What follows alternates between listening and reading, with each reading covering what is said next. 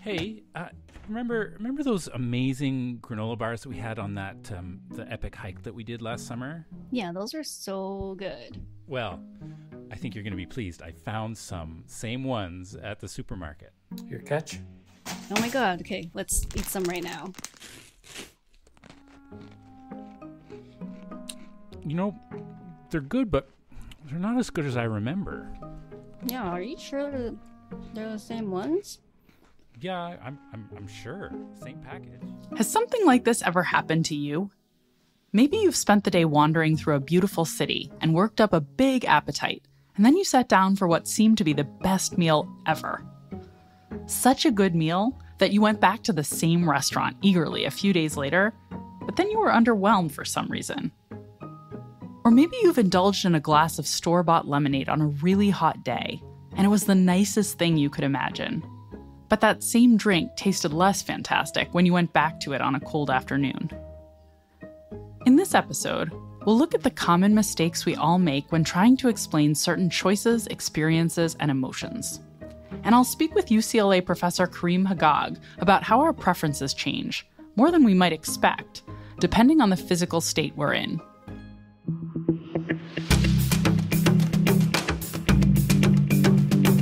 I'm Dr. Katy Milkman, and this is Choiceology, an original podcast from Charles Schwab. It's a show about the psychology and economics behind our decisions. We bring you true stories involving surprising moments, and then we explore how they relate to the latest research in behavioral science. We do it all to help you make better judgments and avoid costly mistakes.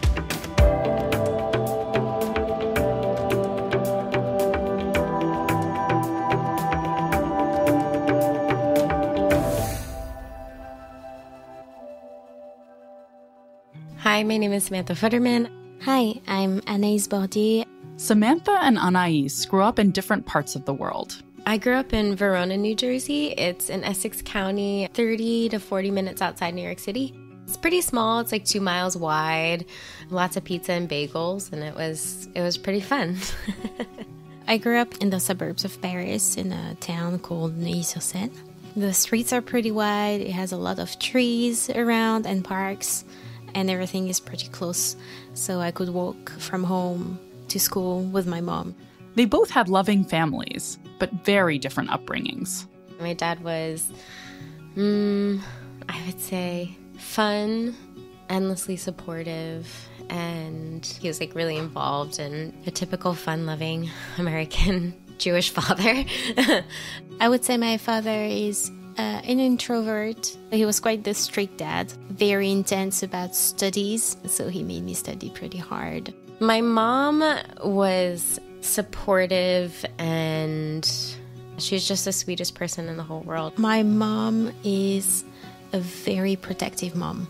She wouldn't let anyone get too close to me if they meant something evil. And she's very caring. If you walked into my house on a typical day, you'd probably see me in my room, probably practicing singing and dancing, my brother Andrew being yelled at by one of the two parents, and my brother Matt would probably be up playing video games. We had a lot of animals in the house growing up, a lot of pets, so we had a parrot that was very loud. So if someone was yelling, the parrot was also yelling. We had a dog, we had a cat. We also had like gerbils and stuff like that. So it was definitely a lively home. Lots of screaming. In my childhood, you would probably see me sitting at my desk, supposed to be working on my homework. But instead, I would probably open a magazine, reading articles about cinema, or probably drawing something, probably a dress or fashion. And then I would have dinner. My parents would ask if I did my homework. I would say, yeah. And then I would probably stay up pretty late to finish all the homework I had to do. Anaïs and Samantha were raised speaking different languages. They lived in very different home environments. They experienced different types of schooling. If you're like me, you'll probably assume these two women with very different upbringings turned out quite differently. After all, where and how you're raised has a huge impact on the person you become, right? This is where the story gets interesting, though. Samantha and Anaïs share some striking similarities.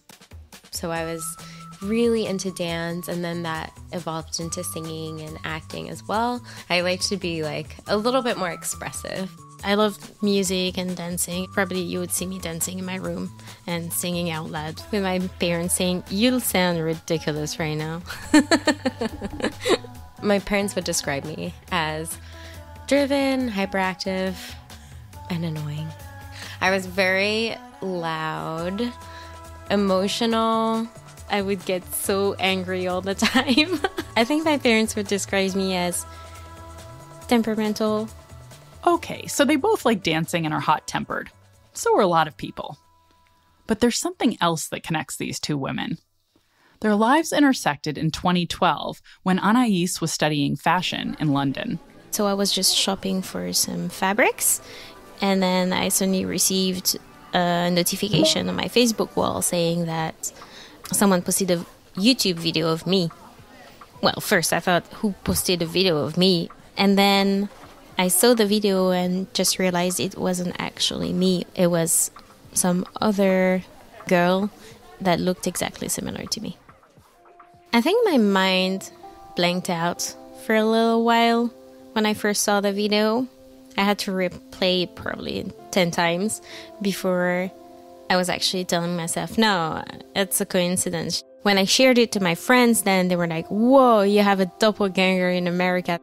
Anaïs came across another video a few months later.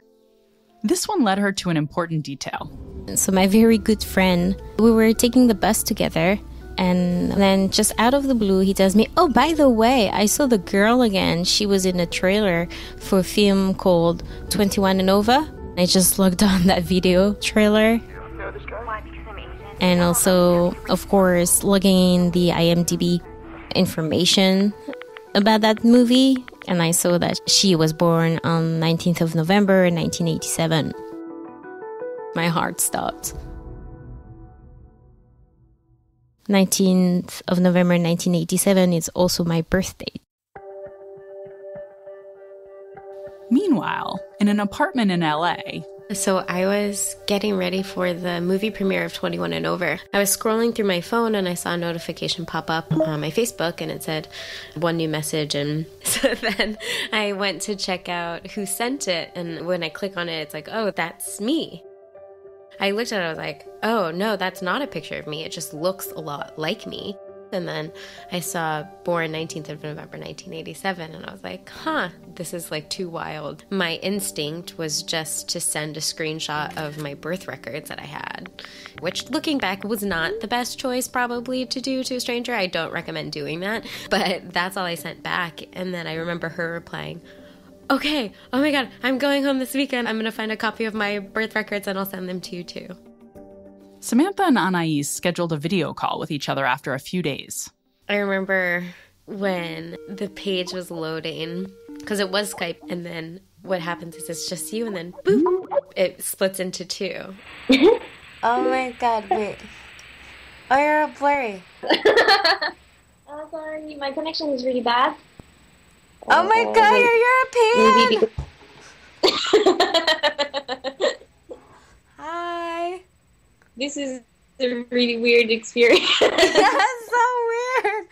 It was like looking in a mirror. And I remember seeing her and being like, oh my God, this is freaking nuts. Then she giggled. I think that's the moment where everything kind of hit me because it was an echo. Her laugh was exactly the same as mine, her little chuckles and everything. I think that's the main thing, was seeing both our faces and hear our laughter. Because I think this is something that all my friends always said, is that my loud laugh was very peculiar.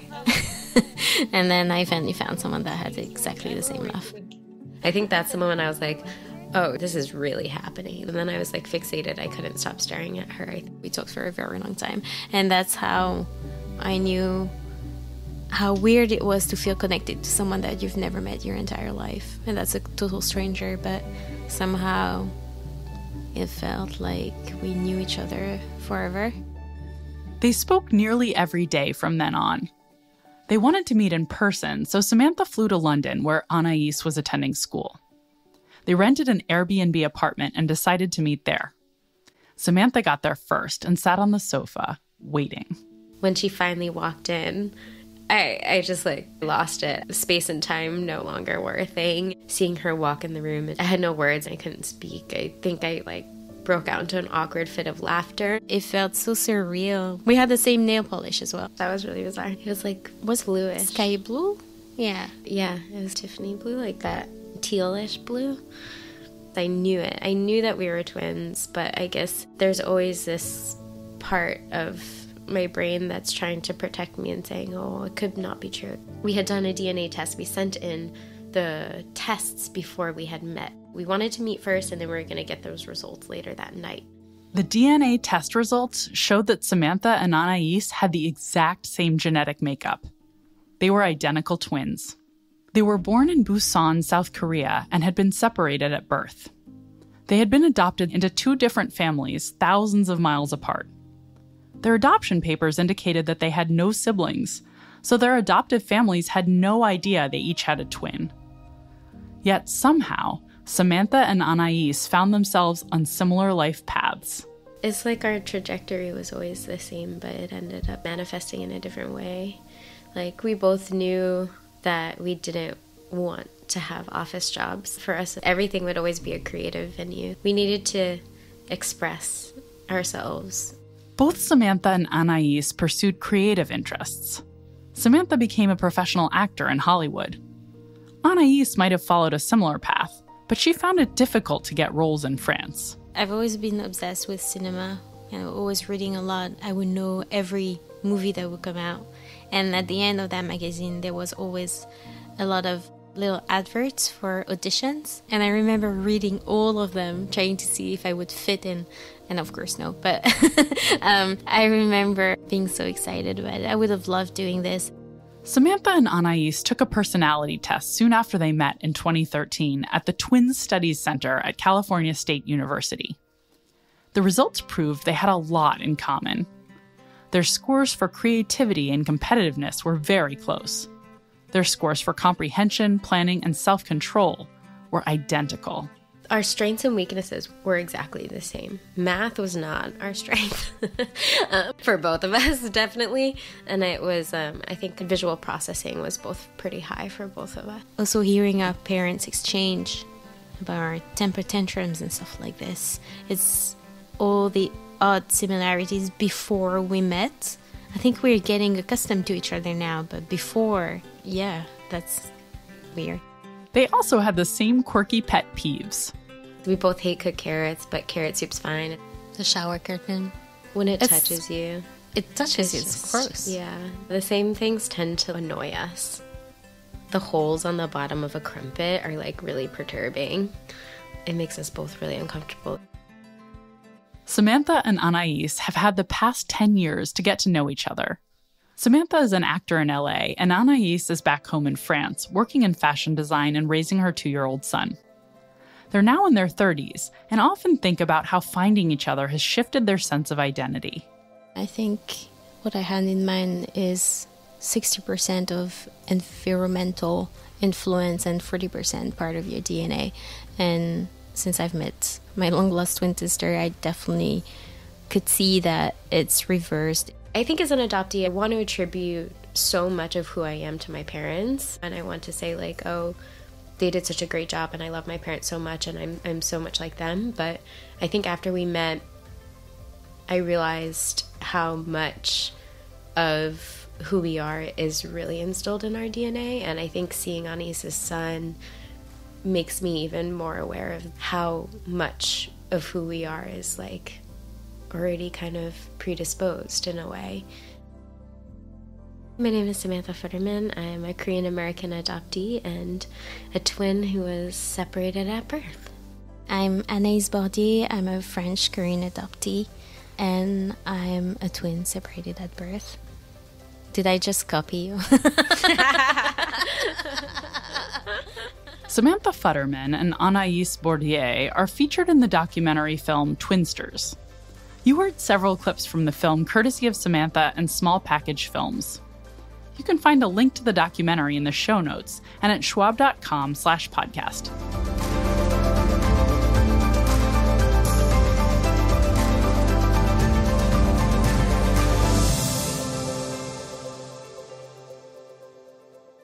In the first half of that story, you might have assumed that Samantha's penchant for acting was largely due to her upbringing, or that her laugh was learned from her rambunctious household, or that Anaïs's love of music and dance came entirely from the family environment or cultural environment where she was raised. Of course, how and where someone is raised is very important, but the ways in which certain aspects of Samantha's and Anaïs's personalities and talents and tastes are independent of their upbringing is what's revealed through their story. Their childhood tempers, their distaste for cooked carrots, their love of the movies, their laughs. All of these were likely influenced by their DNA far more than you might have initially expected, and far more than they appreciated before meeting. You heard Anaïs speculate that she thought her upbringing accounted for 60% of her personality and preferences, and DNA accounted for 40%. But that ratio flipped in her mind when she discovered that she was a twin. Of course, there's no simple known formula yet to accurately estimate how much of who we are is due to nature and how much is due to nurture. My colleague and collaborator Angela Duckworth likes to say her best guesstimate from reading the research is that it's about half nature and half nurture that we can blame for a shocking number of traits. Regardless, it's clear that Anaïs overascribed her personality and preferences to her upbringing and underascribed them to her DNA until she met Samantha. It's actually extremely common for us to misattribute the causes of certain behaviors, events, and even emotions. When the causal chain is complex, we're prone to make what psychologists call attribution errors in our attempt to understand the world. And we do it often without being aware of the processes and biases that lead to our inferences. For example, you might blame a disappointing vacation on the destination when unseasonably bad weather was the real culprit.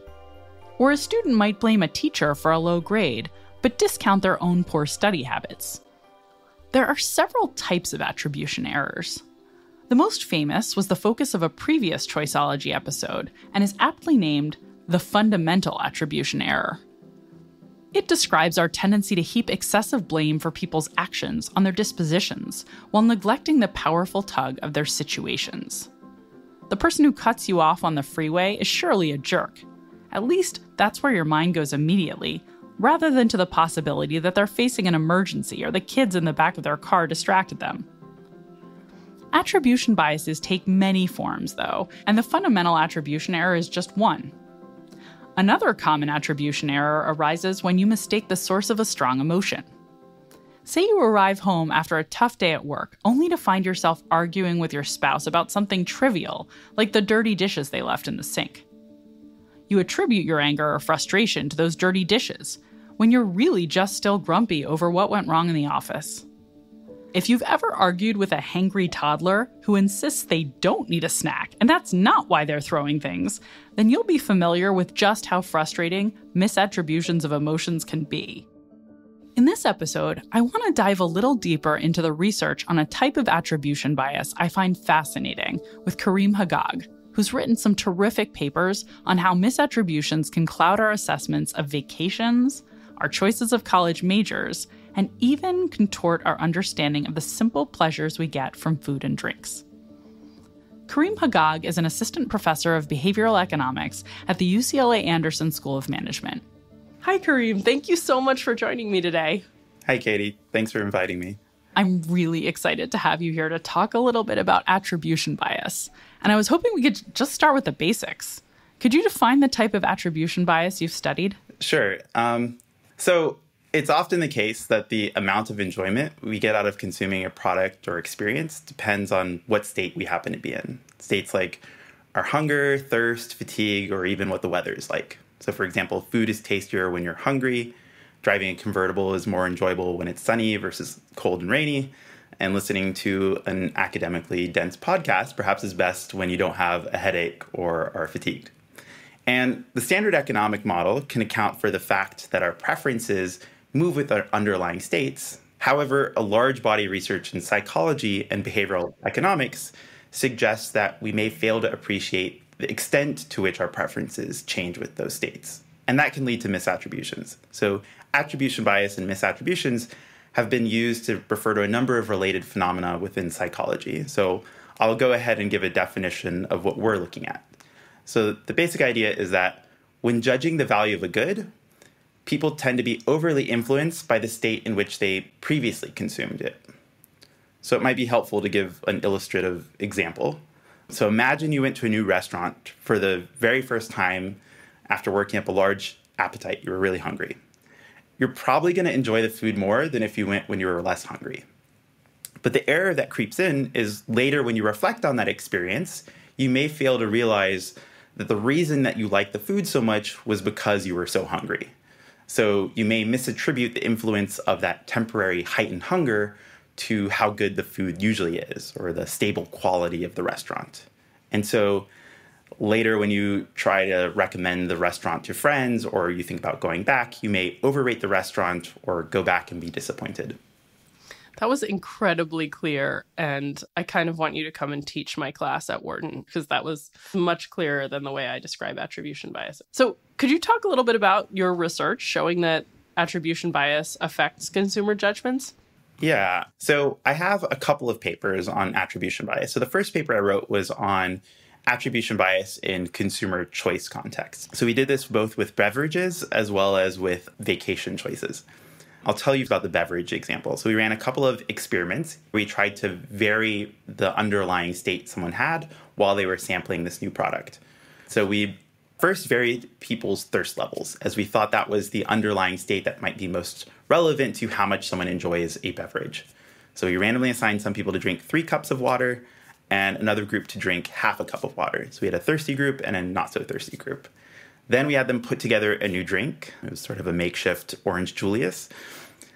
And then we had them try it. So we verified, in fact, that the people who were thirsty enjoyed drinking that drink more than the people who weren't thirsty.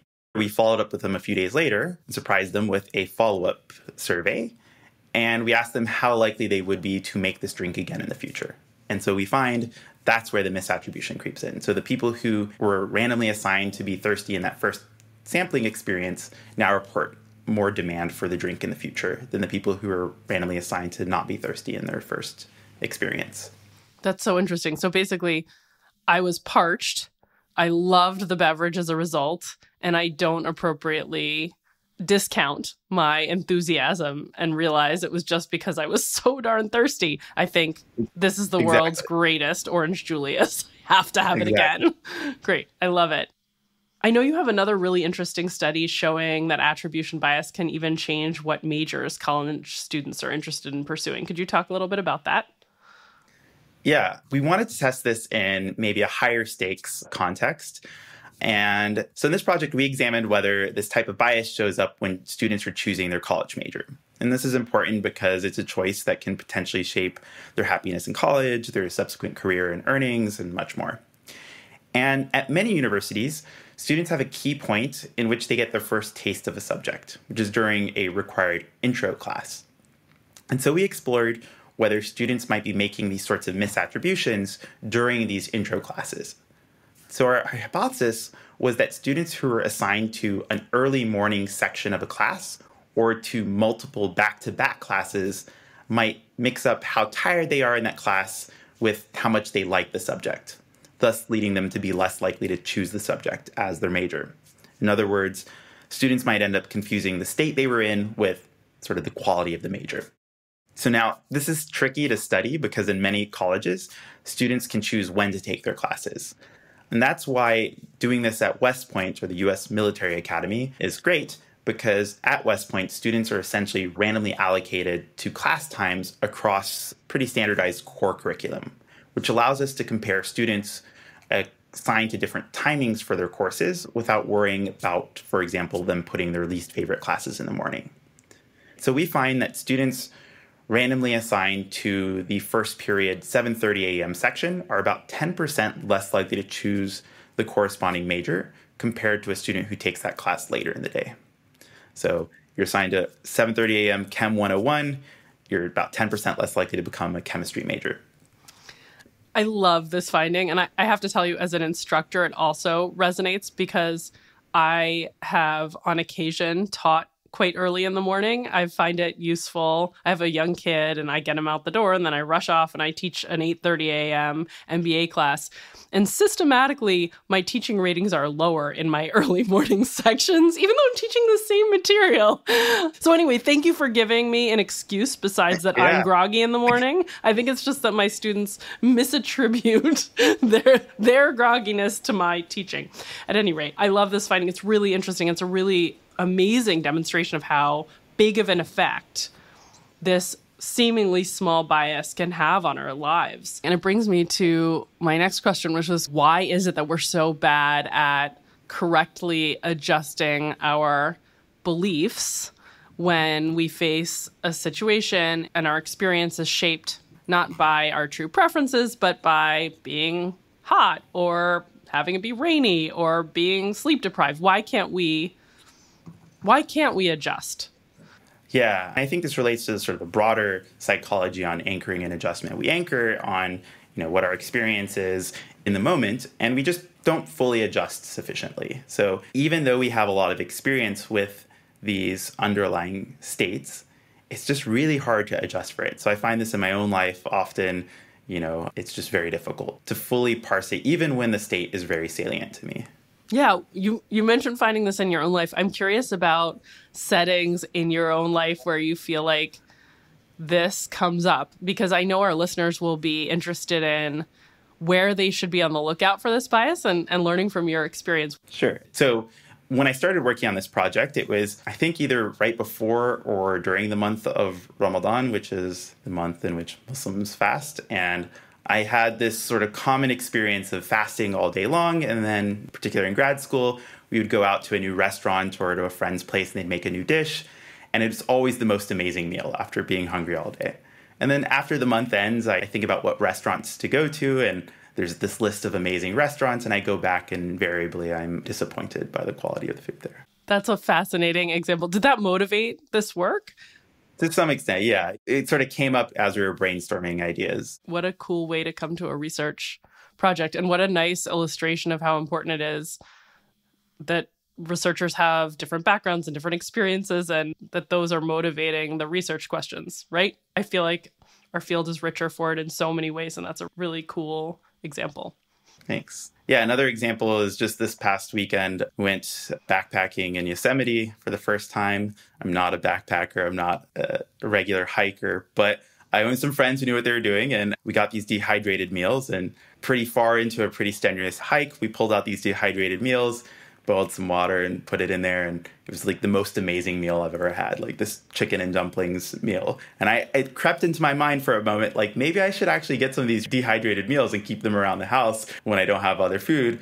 But I think that's probably a misattribution. I think they probably don't taste as good after not having done a strenuous hike. Though it's hard, that just, again, illustrates how hard it is to know, because I've never had one of these meals when I wasn't so hungry. In terms of maybe one more example, if you're doing let's say you're trying some new exercise at the gym, and if you happen to put it at the end of your workout, you might misattribute sort of how difficult or enjoyable it is to do that exercise to how tired you are at the end of that workout.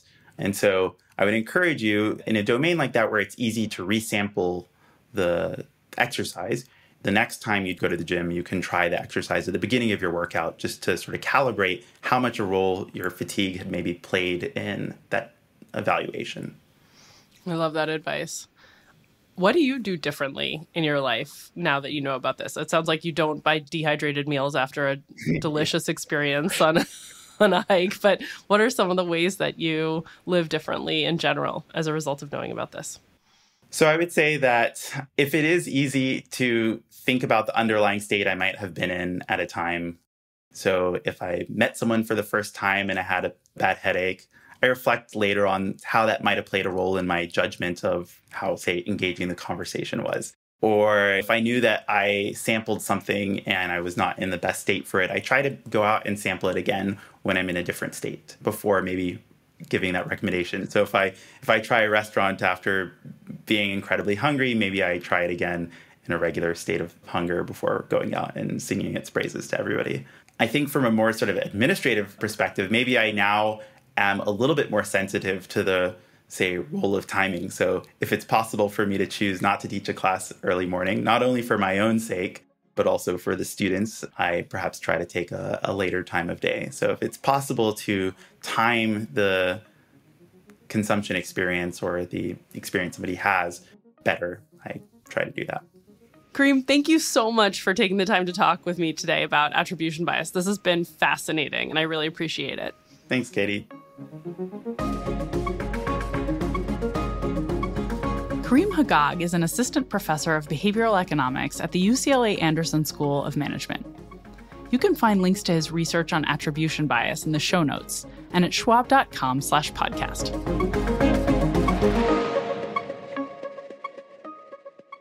A common attribution error in finance is attributing successful trades to skill and unsuccessful trades to bad luck, or forces outside your control. And while you can't always escape that instinct, you can work to learn from your errors. Check out the Financial Decoder episode titled, "How Can You Learn from Your Trading Mistakes?" to hear more. You can find it at schwab.com/financialdecoder or wherever you get your podcasts. Because the world feeds us messy information, it's often hard to assign blame properly for our behaviors and feelings. This applies to everything from understanding the impact of your family on your personality to comprehending the reason you loved an orange Julius or hated introductory college chemistry. And the implications can be even larger than the examples in this episode might call to mind. A misattribution made at the negotiating table could start a war. A misattribution in a job interview could make or break your career. And I haven't even mentioned dating, home buying, or health decisions. Beating back attribution errors is a challenge, but Kareem Haggag's research has led him to ask some extra questions in the hope of debiasing himself whenever he experiences delight or dismay with a new person, product, or experience. He considers, is it really this meal? Is it really this new exercise? Or could there be another explanation? He probes other possibilities, considering, was it how hungry I was? Or how tired I was? Was the vacation great because the hotel was extraordinary or because the weather was out of this world? Was that date magnificent because of the person across the table from me, or was it the wine? Just asking these skeptical questions when you're judging something based on a limited set of experiences is a good start. A next step is to resample that food, beverage, hotel, exercise, date, or subject under different circumstances before jumping to conclusions you just might come to regret.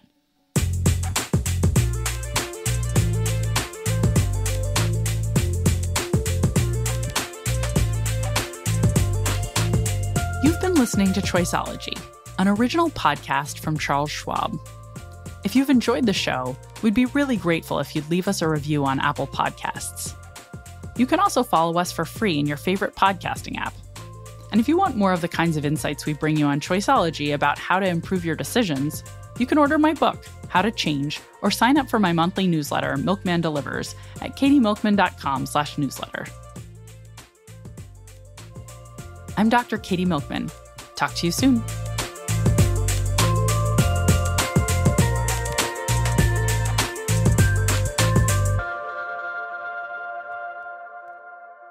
For important disclosures, see the show notes or visit schwab.com/podcast.